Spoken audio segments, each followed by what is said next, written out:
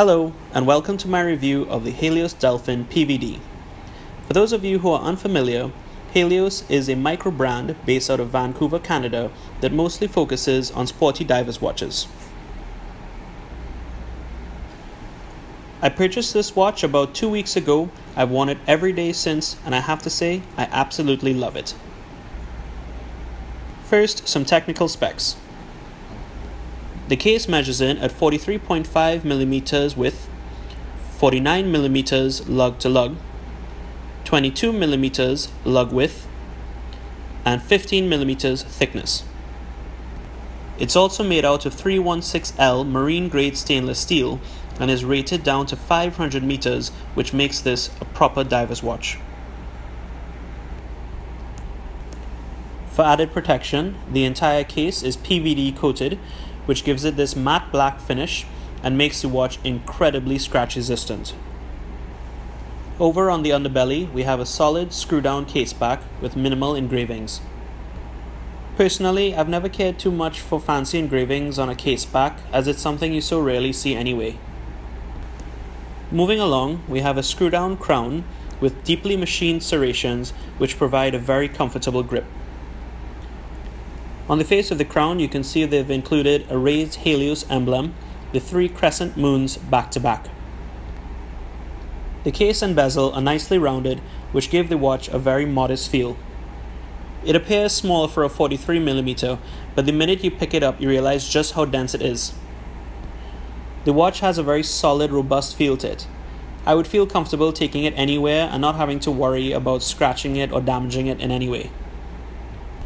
Now, the bezel on this watch is probably my favorite feature. It has a ceramic insert for added scratch protection, which also gives it a much needed touch of gloss for what is otherwise a very dark watch. It's a 120 click unidirectional bezel which is machined absolutely perfectly. There is no play in the increments here. As you can see, the marker on top lines up exactly at 12 o'clock. And everywhere through the dial, it goes exactly where you want it to go.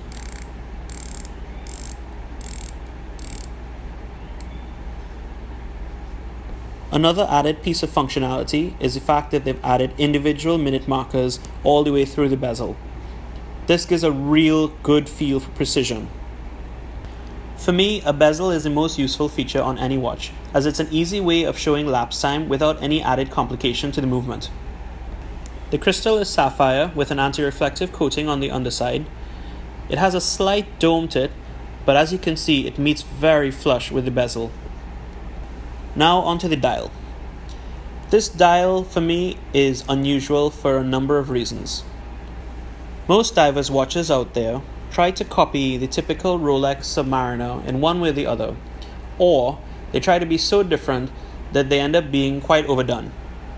In this watch, they've chosen to keep things simple, and in so doing, they've designed a dive watch which looked totally different from anything else on the market. For most of the hour markers, instead of the typical dots or batons, they've gone with these small, modest triangles which give it a totally different look altogether. Even the hour hand and minute hands are thin and simple, which make it easier to read the time more precisely. The second hand, which has a graceful sweep to it, has a triangular red accent, which is a welcome splash of color on what is already a very dark, almost military-styled watch. All the markers, including the bezel, are outfitted with blue superluminova, which give it a very sporty feel to it. The movement they've used is a Japanese Miyota 9015. You'll find that a lot of micro brands use Japanese movements as it helps keep the price down. I found online that a lot of people complain about this movement being noisy, but honestly I don't think it's any louder than a Valjoux 7750. You can definitely hear and feel the rotor moving sometimes, but for me that's part of the charm of an automatic.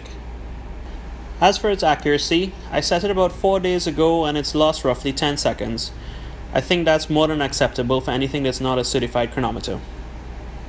This watch presently retails for $750 US, which I think is pretty good value for money.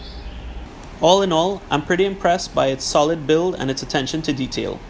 I'd highly recommend picking up one. Thanks for watching.